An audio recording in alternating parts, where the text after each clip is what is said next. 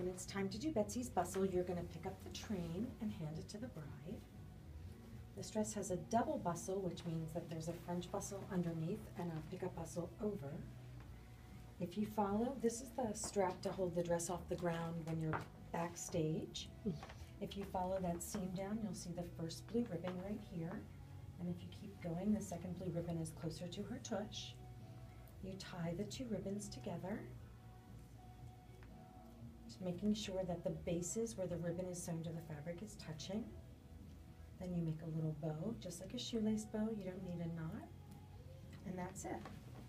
Then there's going to be two more out to each side. So I'm tying the yellow to the yellow.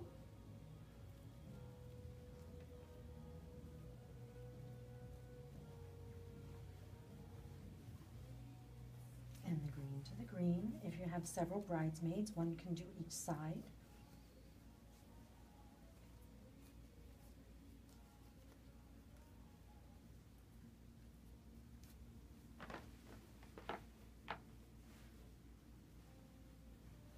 On this side, we're going to the purple next.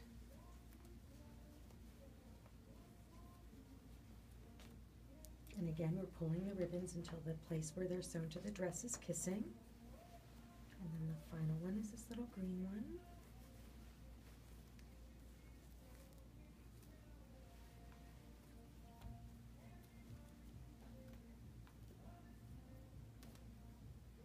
And that's it. So for this first lining layer, you drop the dress, then you just sort of fluff out the fold, and that's the French underneath bustle. For the bustle on top, it's a pickup bustle. So it's little loops that go over buttons. So again, you're going to start on the center seam. Here below the zipper, you see the first button. If you come straight down the center back, we put a little gold pin in to mark, but there's a little loop with a pearl. You just pick up the pearl and the loop and you put it over the button, and that's the train. Oh. So then there's, just like the underneath, there's a center one, and then one out to each side.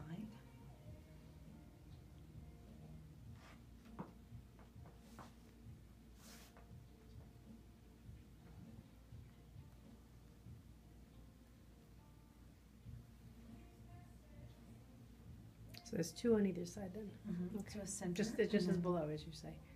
Mm-hmm. And it always works better to start at the center one than to have people start randomly. And it's not a bad idea to have whoever's helping you with your bustle find it before the wedding so that when they're going back to do it after the wedding, they're not getting fatouts looking for the bustle.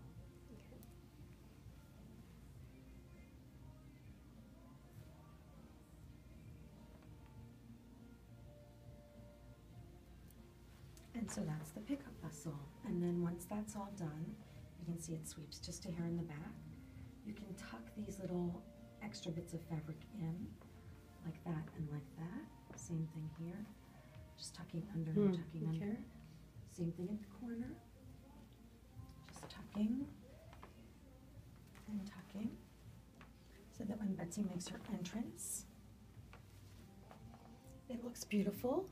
The next time that the bustle gets any photography is after or before the cake cutting.